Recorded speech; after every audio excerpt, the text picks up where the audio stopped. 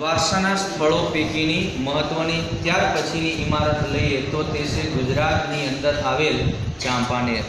અને આ ચાંપાનેર છે તે પાવાગઢ પાસે આવેલ, આમ તો પેલો જિલ્લો લઈએ તો પંચમહાલ જિલ્લાની અંદર આવેલ હાલોલ તાલુકામાં તે પાવાગઢ ખાતે આ ચાંપાનેર આવેલ છે.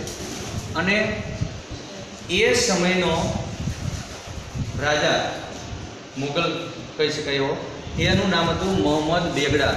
અને મોહમ્મદ બેગડાએ થોડા સમય માટે ચાંપાનેરને પોતાની રાજધાની બનાવી નાખી, એને શહેર વસાવ્યું હતું.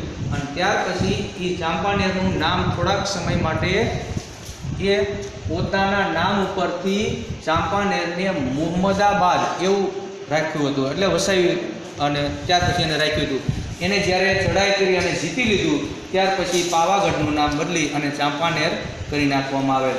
અને ચાંપાનેરની અંદર આ જ્યારે મોહમ્મદ બેગડાએ ચડાઈ કરી ત્યારે એ જીતી લેશે અને એ જીતેલી શહેર છે એને મુહમ્મદાબાદ એવું નામ મોહમ્મદ બેગડાએ આપેલું.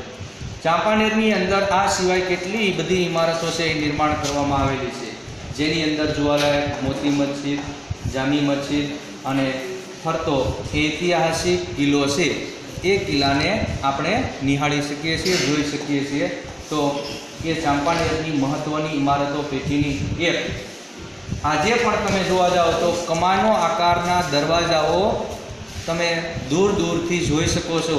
એ બધું જ નિર્માણ આપણા સાંસ્કૃતિક વારસાને ઉજાગર કરે છે.